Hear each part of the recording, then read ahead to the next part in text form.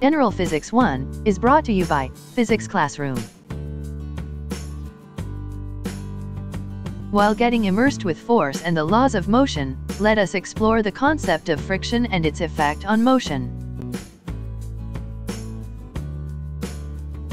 Friction occurs because objects have bumps and grooves on their surfaces.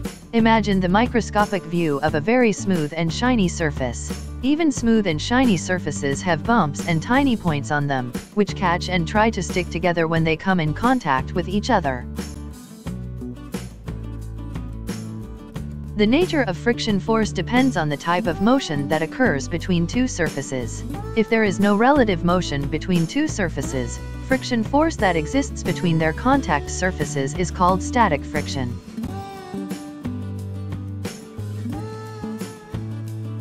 On the other hand, the type of friction that opposes sliding motion is called kinetic friction. This type is weaker than static friction. The friction force that exists in rolling motion is called rolling friction. This is the weakest frictional force that opposes motion.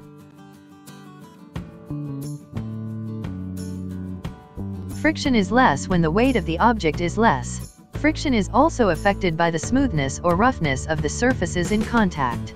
Rougher surfaces in contact usually offer greater frictional force as compared with smooth surfaces. Sliding or rolling on smooth surfaces is very easy because friction is less. Sliding and rolling on rough surfaces is hard because there is more friction on them.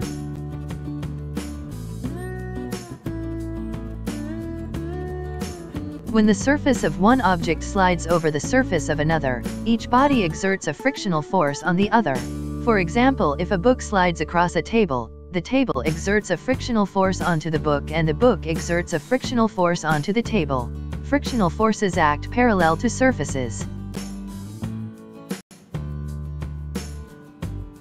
Frictional force is the force that opposes the motion of an object in contact with a surface, and it acts parallel to the surface the object is in contact with.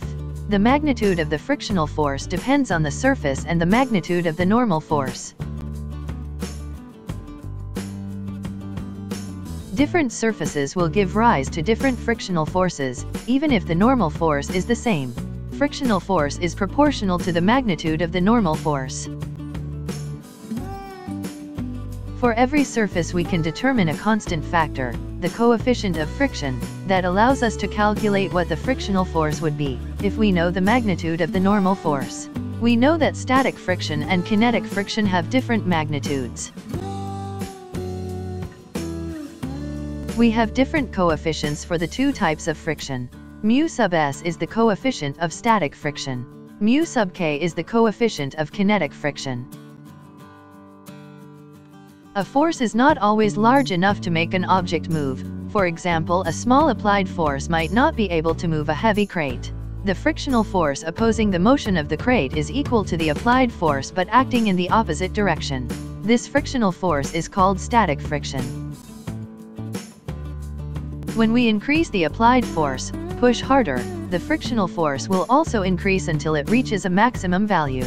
When the applied force is larger than the maximum force of static friction, the object will move.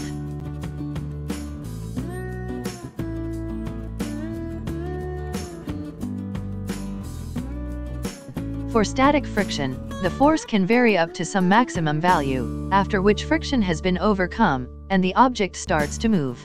So we define a maximum value for the static friction, F sub s maximum, equals mu sub s times n. When the applied force is greater than the maximum static frictional force, the object moves but still experiences friction. This is called kinetic friction. For kinetic friction, the value remains the same regardless of the magnitude of the applied force.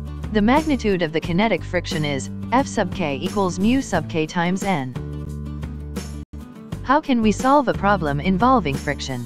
Here is example 1. A box resting on a surface experiences a normal force of magnitude 30 Newton, and the coefficient of static friction between the surface and the box, mu sub s, is 0.34. What is the maximum static frictional force? Before we proceed to carrying out the solution, let us first draw the free body diagram. In drawing the free body diagram, we have to show the forces acting on the box as given in the problem. These forces are best represented by means of arrows, which indicate the magnitude and directions of the given forces. Given the normal force, F sub n equals 30 Newton, and the coefficient of static friction mu sub s equals 0.34, required to find is F sub s maximum.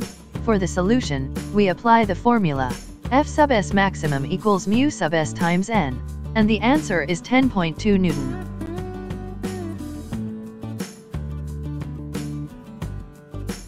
Example 2. The normal force exerted on a pushchair is 100 Newton. The pushchair's brakes are locked so that the wheels cannot turn. The owner tries to push the pushchair but it doesn't move. The owner pushes harder and harder, until it suddenly starts to move, when the applied force is 3/4 of the normal force. After that, the owner is able to keep it moving with a force that is half of the force at which it started moving. What is the magnitude of the applied force at which it starts moving? What is the coefficient of static friction? What is the coefficient of kinetic friction? Again, let us draw the free body diagram. The forces acting on the pushchair as given in the problem are drawn represented by arrows, which indicate the magnitude and directions of the given forces.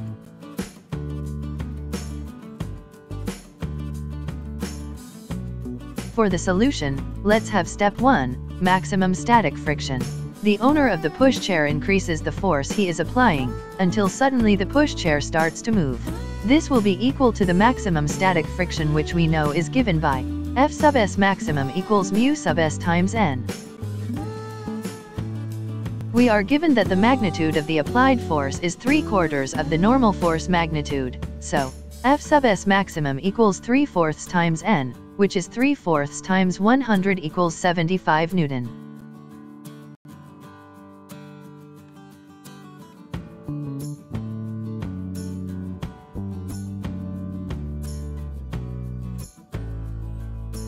Step 2, coefficient of static friction. We now know both the maximum magnitude of static friction and the magnitude of the normal force, so we can find the coefficient of static friction. F sub s maximum equals mu sub s times n. Therefore, mu sub s equals 0.75. Step 3, coefficient of kinetic friction. The magnitude of the force required to keep the pushchair moving is half of the magnitude of the force required to get it to start moving, so we can determine it from F sub k equals 1/2 times F sub s maximum, which is 1/2 times 75 equals 37.5 Newton. We know the relationship between the magnitude of the kinetic friction, magnitude of the normal force, and coefficient of kinetic friction. We can use it to solve for the coefficient of kinetic friction. F sub k equals mu sub k times n.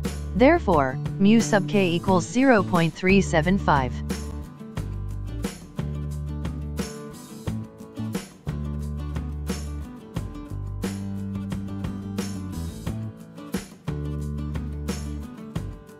Learning is by doing.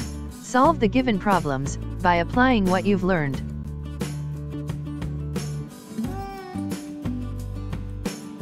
Now let us try solving the problem below. A boy pushes a shopping trolley, weight due to gravity of 150 Newton, with a constant force of 75 Newton.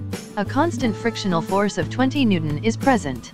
A. Draw a free body diagram of all the forces acting on the trolley.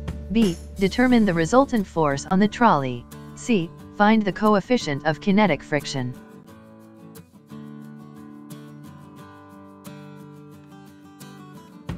Thank you. Any friction or opposition should not interfere with your desire to learn. In studying, stay focused and learn to gracefully resist challenges.